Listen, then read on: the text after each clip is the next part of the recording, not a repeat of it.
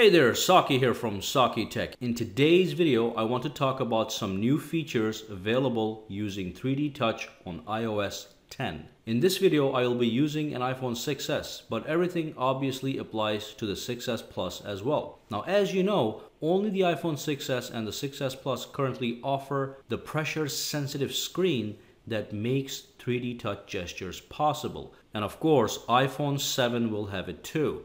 In any case, with iOS 10, Apple has added more uses for 3D Touch. So let's take a look at all of them one by one. All right, so the first thing I want to talk about is some 3D Touch functions that you can perform on notifications. So let's pull down the notifications center, and you can see that I have three notifications. We have a phone call, a missed phone call, we have a text message, and something from the news application. So what you can do in iOS 10, you can perform a 3D touch, which is basically a firm press on the screen, and that's going to give you different options based on the kind of notification that you receive. So in this case, I have the option to dismiss it, or I can simply click X on the top, which is going to be the same thing. So let's dismiss this. And with the text message application, what you can do is you can press and hold again, and you can actually respond to this text message right here and right now after you do a 3D touch on it. And of course, when you are done with having your conversation, you can click X and that will go away. And then again, we have a missed phone call. So let's tap and hold and see what kind of options we get here. And over here, as you can see, what I can do is I can send a message, or I can do a call back, or I can dismiss it by pressing the X on the top. Fantastic. And of course, one more thing you can do in the notifications panel is if you pull it down, if you have tons and tons and tons of notifications and you want to get rid of all of them, all you have to do is press and hold that X icon here, and that's going to bring up a menu, and that's going to allow you to clear all the notifications. Now here's one of my favorites. When you pull down the control center from the bottom, what you can do is you can perform 3D touch on the icons on the bottom. So you get the flashlight, the clock, the calculator, and the camera. So now you can in fact 3D press on these guys, and you get the option. With the flashlight, you can do a low intensity flash, you can do a medium intensity flash, or you can do a high intensity flash. And if you do a normal press, you can just shut it off.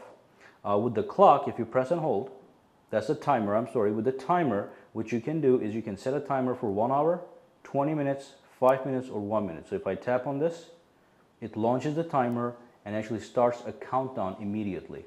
So that's fantastic. And on the calculator icon, if you do a 3D press, it allows you to copy the last result that you did a calculation for. Okay. And finally, if you do a 3D press on the camera, you get all the regular options: take photo, record slow motion video, record videos, and take a selfie. All right, so let's take a look at the next feature. As you know, as of now, what you can do is you can press on icons, you can do a 3D press, and it brings up a menu. With iOS 10, it actually gets enhanced a little bit further. So what you can do is, for example, let's take a look at the weather application over here. If I do a 3D touch on this, it's actually going to give me a preview card on the top with some basic information, and at the bottom I get all the other usual options.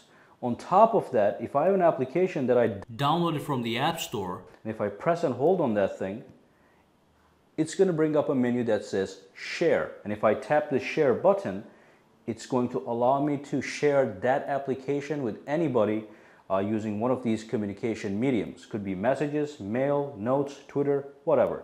So you get the point.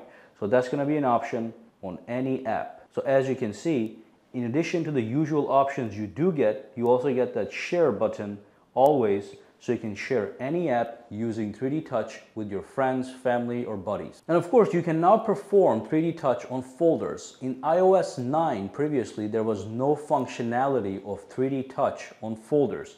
Now in iOS 10, if you do the 3D touch press, it's going to allow you to rename a folder. So the menu comes up, you can tap on it, and it's quickly going to bring the keyboard from where you can change the name of the folder. Now there are some functions that you can also access using 3D touch in the music application. So let's launch the application, and let's just pick a random album here. Let's just go with this one. If you do a 3D touch on this, it actually brings up a menu that gives you a lot of options.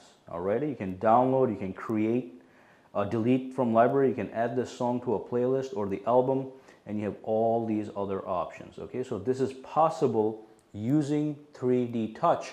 On iOS 9, all it did was it gave you a preview of the album, and if you pressed even deeper, it actually popped the album. But in this case, you get all these nice options. Now, there are some functions you can access using 3D touch presses in the Messages application. So if you launch the Messages application, and let's say that you want to say hi to somebody, but you want to say it in a special way with a certain gesture. What you can do is you can press on that blue arrow that points upwards, which means send. You can do a 3D touch on that thing, and it's going to give you various options to send your text message in a different way. It's only possible using 3D touch. So let's do a 3D touch. And as you can see, you have all these options. So you can press this guy over here, and you can slam your response. You can press this, and that's a gentle response. And you can do these other things over here. And if you go over to the screen side, you have these options to send balloons, celebration, disco lightning, fireworks, and a shooting star. Again, you can bring this thing up using 3D touch. So you go to the messages, you type up your response, you do a 3D touch, and that's going to bring up the menu, and you can switch back and forth right over here.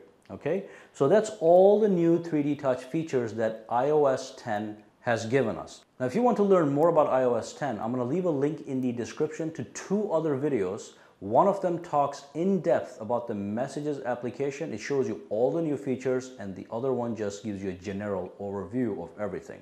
But in this video, I just want to go over and talk about all the new 3D touch enhancements. Thank you for watching this video, and have a great day. Now, do make sure that you subscribe to Saki Tech, give this video a thumbs up, and I'll see you the next time.